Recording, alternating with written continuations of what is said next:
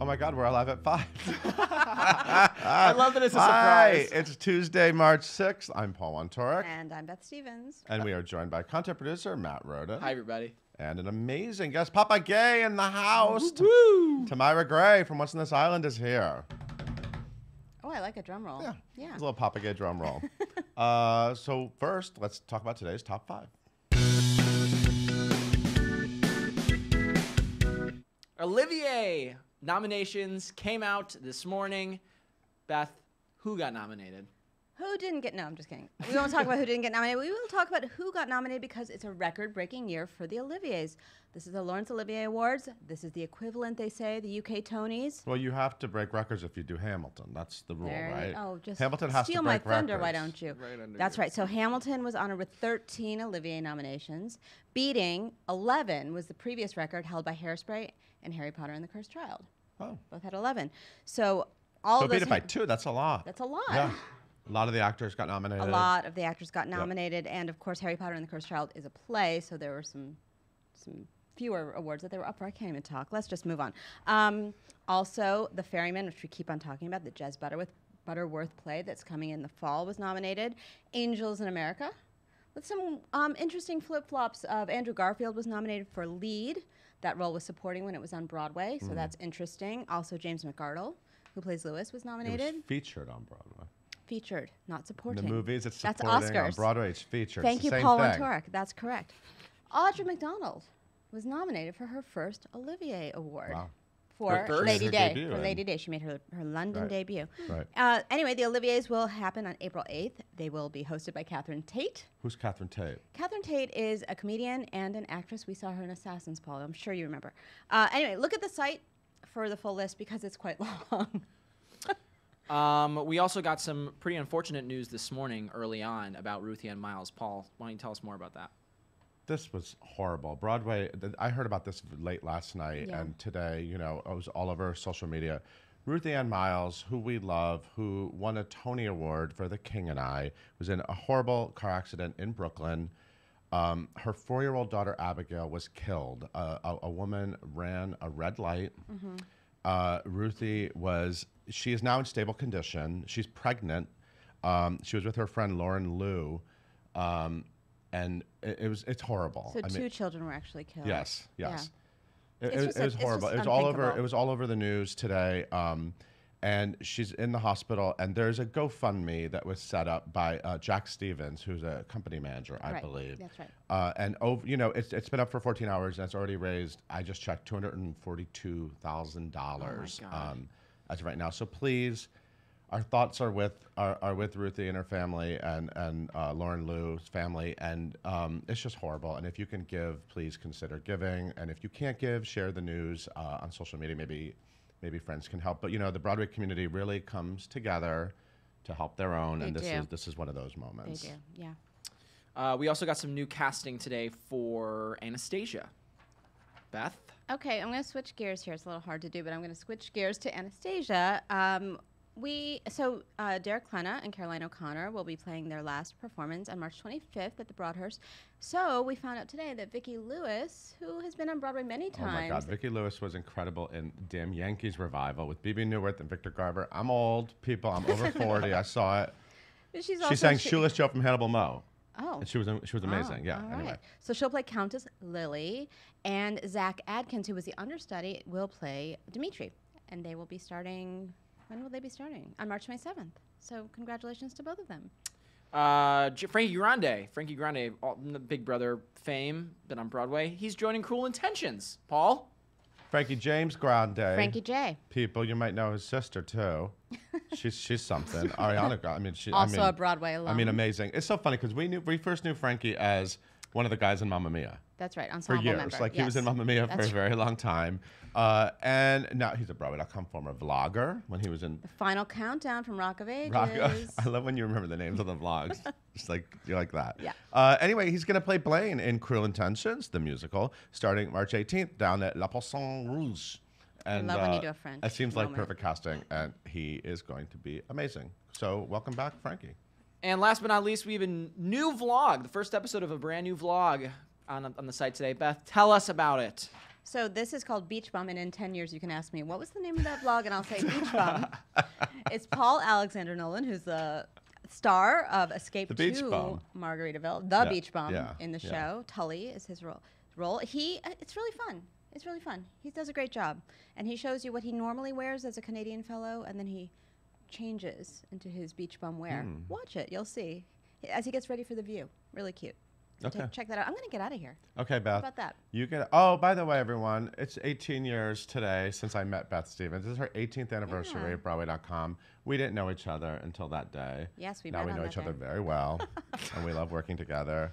Thank you. So happy anniversary, Beth. Thank you very much. Now get out of here because All right. Tamyra Gray's coming. Bye, in. guys. Matt, why don't you fill us in on Tamyra? I would love to. You might know Tamyra or recognize Tamyra from her turn on American Idol in 2002, but she's also appeared on Broadway in Bombay Dreams and in Rent. She also toured with If Then back in 2016, and now she is starring 8 times a week in the Circle and Square Theater as Papa Gay in Michael Arden's revival production of Once on This Island. And she's here to talk about that. And now here's Paul and Tamyra. Hi, Tamyra. Hi, Paul. Welcome back to Broadway. Thank you very much. How's it feeling? I feel so good. Yes. Papa Gay. Oh Papa my gosh, Gay. I'm living my best life right now. I mean, Papa Gay, it's so exciting because historically Papa Gay has been played by men. Yes. And now women have taken over the Papa Gay role. Well, you know, we're trying just to put ourselves in it a little bit. When did you first see the production? How did this all happen? Because you Okay. joined in January. I joined in January. My first show Merle was... Dandridge opened Yes. the show in the fall. Yes. I auditioned. I got a call.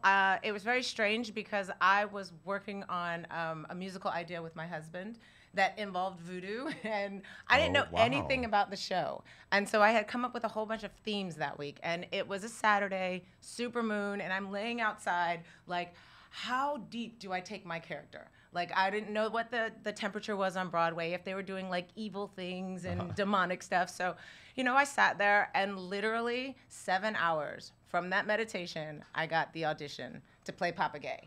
And I was like, oh, so all the way there. That's what you're telling me, universe. And So you Yeah. were already ready. You I had the came research in. down. You were doing the research for I your was own doing the purposes. research. I love that. And then did you get to see Merle do? I did. Okay. Oh And then my obviously when you sit gosh. down in that theater and experience what Michael Arden came up with this gorgeous Aarons and Flaherty show, what was your impression? Because you got to see it as an audience member first. Straight magic. I cried my eyes out. I watched Merle. She was sexy and sultry and just yummy. Yeah. And I was like, okay, first off, this cast is incredible. Yeah. And the synergy between them is just, you feel it. It's very visceral. And I was like, so I'm going to need to go rehearse right after I see it. So I booked a rehearsal space at Shetler. And as soon as I saw the show, I went there for like, I don't know, I think an hour just to go over my sides and go over the song after I saw the show. Okay. And then To rehearse for your audition. to rehearse for my audition. Okay. And then I went back the next day again to just drill it one more time because I really wanted the character. I felt like it was a sign and I needed to go for it.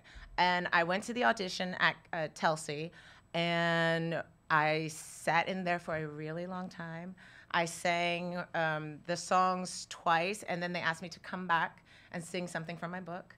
And I did, and then they asked me to sit and wait a little bit longer and come back for Dim Movement. And the following week, I found out that I booked it, and they were like, can you be here on Friday? And that was a Tuesday. Wow.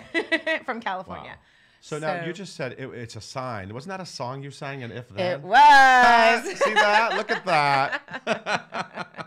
Yeah, because you played the role that LaShawne's, speaking of Once on This Island, you played that in the tour of If Then. Yeah. Was that a fun experience? That was great. That was actually, I took a 5-year hiatus from everything. I had my daughter, and the year my son was graduating from high school, I got the call from Telsey, and I went back on the road. You were like, I'm ready. Let's do this. Ready. Let's do this. It's a sign. And Shakalaka Baby. I first saw you in Bombay Dreams. Did you? Oh, yes. That's Wait a awesome. minute. I love Bombay Dreams. Wasn't it That show was amazing? crazy and beautiful. Yes. And that music. Incredible. I was obsessed with that music. Incredible. A.R. Rahman. I mean, that was like a crazy show. And I remember the fountain. Mm-hmm. And you were Right? just transported. Yes. Completely. Yes. Yeah, to Yes. Bombay. Was that, and that was your Broadway debut. Debut. And okay, so we can't, not say American Idol. Season 1, Yes. American Idol. Yes. That's where everyone first got to see your amazing talent and your amazing voice. So was making the leap to Broadway, so people were starting to do that, right? Like people were, I remember that time where it was kind of like, who are we going to get next from American Idol on Broadway?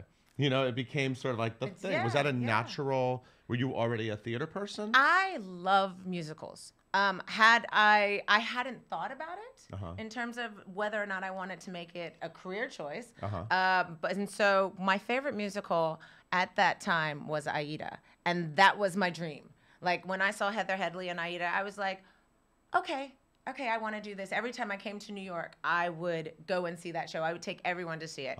And so after I finished Idol and doing Boston Public, I had the audition come through, and I was like, okay, well, let's give it a shot. And gosh, I'm so grateful that I did. Did you ever get to play Aida? I didn't. Funny thing you is still that can. Why can't Aida you still came can? through right at the same time as Bombay Dreams, and I had already auditioned and accepted, wow. and so it was like, oh well. But can't we bring Aida back? People want Aida back. I Matt think, Roden it's, wants I Aida. think it's time for Aida. to Oh go. Matt my Roden God. is Do you ready think for so? that. Don't you think we're ready for an Aida revival? Yes. Oh my. I think you now's ready? like a I really would good be time. You still know the words? Delighted. Oh my gosh. I know. What is it? Easy as life. Easy as like Yeah. easy. That's all you get. Yeah. I have a show in 2 Okay. hours. Who would be your dream Rodimus? Rodimus. Oh, I haven't thought that far. Who do you want to be in the vault with? Spoiler. I don't know. All right. Okay. You also you were Mimi. I was Yeah, Mimi. speaking, Yes. and of course Adam Pascal, the original Roger, Yes. was that's what made me think of. Look at all these connections. I Look know. at all Yeah, these. see that hook, LaShawne's, Adam It just all Pascal. comes back together somehow, some It's way. all always. linked. That's Broadway. And Rent, was that fun? Playing? That was amazing. Yeah. And then I got to play it with Anthony and Adam. Oh. They came back Oh, for right, the okay. anniversary when Yes. I was there. Yeah. Yeah. So that was an incredible ride. Yeah. I gave Mimi her first short mohawk red haircut. Oh my God! And we just had Lexi Lawson here from Hamilton, and she did the tour that they did later as Mimi. Fantastic. Look at that! Look at the connections. We have all the boys Mimis here this week. But Once on This Island, what is it like performing with the audience right there? It's great. It's the audience becomes part of the island, you know, and so there we interact with them during the pre-show, and I come out with the goats, and if Peapod's having a good day, I'll let them feed him. Sometimes he wants to headbutt, but they always get a big applause when they come out, and it's so immersive. You know, to have the audience right there, and you know, there's no fourth wall, Right. and you know, you feel as though the story encompasses everybody. I just realized it's like the cheapest island vacation to be had, right? I didn't even think about that. And the best, by the way. Without the waves. Yeah. Mr. Matt Roden. Yes. Do we have any questions from our online viewers? We do have some, and if you have questions for Tamyra, you should leave them in the comments right now, and we'll get to as many as we possibly can. Starting off with Paul wants to know, not this Paul, Not me. Paul Miller, do your American Idol friends come to see you perform? As a matter of fact, Diana DeGarmo came to the show last night. Oh. Her and Ace Young. Yes. Wow. Yes. So yes. Wow. So what do you think about American Idol coming back? I think When I see the posters, I'm like, oh my God, that's right. It's coming back. it's coming back. I think it's going to be interesting. I have no idea what Yeah. it's going to be like. It's Yeah. completely different format, I think. So we'll see. Is it a I'm different going to format? look on Interesting. Sunday and see what they've switched up. Uh-huh. Interesting. But when you look back on that experience, I know it's been years now. Where is it at for you? Like, is it like a really happy time? Is it stressful time? Like, what do you? It was everything that I needed. Everything. It was the perfect stepping stone. I had been in and out of the studio since I was 13. I did pageants. I was Miss Atlanta. Everything was for me to get that opportunity to have a music career, to be seen. And so I always said when I was a kid, there was a show called Pop Stars. And Pop Stars was about a group, and they followed the group and their drama. And I was like, yeah, if they ever come up with a show that is for solo singers. Right, I don't have to deal with those other ladies. Nope, no good. Then I'll audition. And I said that as a little kid. And they came up with a show. I was here in New York actually doing a Coca-Cola gig. And I was on the computer at my friend's house, and I heard, "Do you want to be a superstar?" And I was like, "Wait, what? Huh? Like, Yes, sure. yes, I'm in. actually." And I Googled where they were having auditions, and if they weren't having them in Atlanta, I was going to come to New York, and they did, and we were having a little hurricane that day. And so I stood outside in the rain because they weren't letting anybody in until the tail end when the rain and wind started to really pick up. Then they let us in.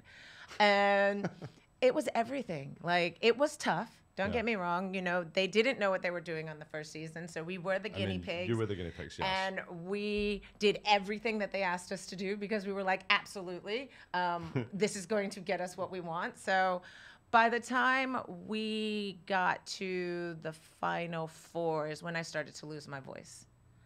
And I was just like, if I can get a record contract from this experience, that's all I want. That's all I want. And so it gave me that plus some. Yeah. Yeah. Simon Cowell loved you. Oh, I loved Simon. I still love Simon. He's awesome. I love him too. He has a very limited wardrobe, but I love that about him. It makes it easy. David said, please describe Simon Cowell in 3 words. He is real, funny, and sarcastic. I like that. This is a good question from Robert. He says, hi, Tamyra. What was the reaction like when you made your Broadway debut as someone coming in from a reality show? Do you feel like people reacted differently as you came in from a televised process in comparison with someone who came in through the traditional training route? If they did, I never noticed it. I was warmly received, and I felt nothing but love from the Broadway community, which in turn made me want to be a part of it more. I love that. No, wait, I have a question. When you were a pageant girl, I'm assuming singing was your talent. Singing you weren't, was like, my juggling talent, or yes. anything crazy. Live cooking on stage. What was your go-to? What was your go-to song? I believe the children are the greatest love of all. Whitney Houston. Yeah. That's a good one. That works. Alec, any funny audience interactions? All of them are involved with the goat. The goat. Because, well, this wasn't with the audience. It was with Norm. Sorry, Norm. Norm Lewis. With his first time feeding him, I told him to. You guys went in the same night. We did go in the Right, same okay. night, yes. His first time feeding the pea pod, or Sparky, I think. I told him to put his hand flat. Give him the grape and flat. Mind you, I'm not a goat trainer, so I don't know all the details. I do what they tell me. He feeds him, giving this part first, and Sparky took a bite of it. And I was like, you fed him your hand. What did you expect? So now with the audience, I'm very careful to be like, okay, either give him a long collared or put your hand flat, and they won't chomp on your whole hand. Norm got his hand He chomped got on the first he got night? this part chomped. It wasn't the first night, but it was like Oh, the first Norm. week or two. Yeah. Yeah.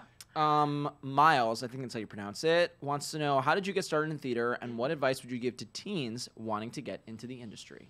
My first theater job was this show called, oh goodness, I can't remember. It was a one night thing, and it was in Atlanta, and I auditioned, and it was like, it was hard and it was tough, and I didn't know what I was doing. And I would say to someone, sorry, I can't think of the name at the moment, looking for love in all the wrong places. There we go. Too many faces, too. Right? I would say stick with your craft, and if you love it, pursue it. And don't take no for an answer, because you'll get no more than you'll get yes. And it will be, you'll feel, what's the word? You'll want to give up. You want to give up, but the no's are a means to make you stronger, to make you go deeper, and to make you really investigate what it is that you're trying to put across as a storyteller. So what are these shows you're creating with your husband? What's happening with you and your husband? Oh, my husband has ventured into script writing. Oh. And so he's been shopping a movie that he's written. Oh. And it's been going really well. And I wasn't auditioning. And so I said to him one day, I was like, why don't we try to write a musical? And he was like, yeah, I like that, actually. He's like, that's one of your good ideas. Don't have many of them, according to him. And so there was this book that I was reading that I really liked, and I wanted to look into that. And he was like, well, it's more fun to create your own. So why don't we explore creating our own? And so I just started coming up with themes. So this is and something spent a we week. might see down the road. It's possible. It's possible. I'm into it. Hey. Let's see here. David says, do you prefer writing music or singing? They go together. Like Rama Lama Lama, kidding yeah. a ding Kidding dong. it a ding da dong. Yes. Being so close to the audience, what audience reaction to Papa Gay fuels your performance? When I do my Twitch, during gosh, come on, brain, we have a show. It's not working. Promises and the one before. What's the title? It's the only song that I sing. Your song? Yes. Papa Gay's song? You can just say it, Amani. Say it, please. My brain. There we go. Forever Yours. Oh, of course. And Forever Yours Thank when you, I come Amani out of the Punch, boat. Thank you. The fabulous show publicist who we love. I have, Forever Yours. Yeah, you're Forever Yours. scary in that number. Yes. And when I get on the boat and she says, trade mine for his and my soul for his. And I do this like twitching with my body and I can always hear the audience go, and so it's like, ooh, they can feel it. Your drama, I mean, you have to like put on, there's a lot of, like when Papa Gay walks on stage, there's a lot. Oh, it's a lot. so good. Yeah. It's a lot You of love that? black makeup and red. And it's funny, when we did our makeup test, Cookie, our wonderful designer, she filled my entire face black. And it was half of it was red and half of it was black. Wow. And it was like the dichotomy of Papa Gay. And I was fully black paint, like super deep. And I was like, oh, this is going to be amazing. And I have the black nails to match it. But then Clint, our costume designer, was like, we need to tone it down a little bit. I can't see her face. But I was all in. Let's take it all the way there. Because she showed me some pictures that she took of people who actually portray Papa Gay in Haiti. And they are head to toe in black paint. The only thing you see is Papa the Gay's white a real god, by the way. Yeah. There's research in all this. Yeah. I mean, and we even talked about doing cigarette stains on my teeth. Oh my God. Like I wanted to just go in. You're Because going it's like deep. if you're gonna do it, why not? Yes. Live it. Nobody needs cigarette stains. on their teeth. She did. Eventually she was like, you'd hate that after taking it off every show, 8 shows a week. Well, Tamyra, how long are you going to be in Once in This Island at the Circle in the Square Theater? Oh, I would say come before the summer. Okay. All right. Fabulous. Well, everyone, we talk about Once in This Island a lot. A lot. On Live at 5 and at Broadway.com. We love this show. You have to go see it. Thank you so much for being here. I'm Thank so you for happy you're having back me. on Broadway. Thank you. I can't wait to Me see too. like maybe we'll an original musical out of you. I don't know. Hey, that would be a beautiful, never know. beautiful thing. Thank you so Thank much. you. Hey, Matt, why don't you take us out? Thank you guys so much for tuning in, and you can watch us live every single weekday. You already know this, at 5 p.m. here on Broadway.com's Facebook page. If you want a different way to consume this show, you can subscribe to the Live at 5 podcast, which comes out every single day right after Live at 5. Thank you guys for joining us. Join us tomorrow when Megan Pacherno, I think that's how you pronounce her name, right? Yes. Megan Pacherno from Love Never Dies, the national tour. She's in New York City. She's stopping by the studio. We will see you then. Bye, everybody.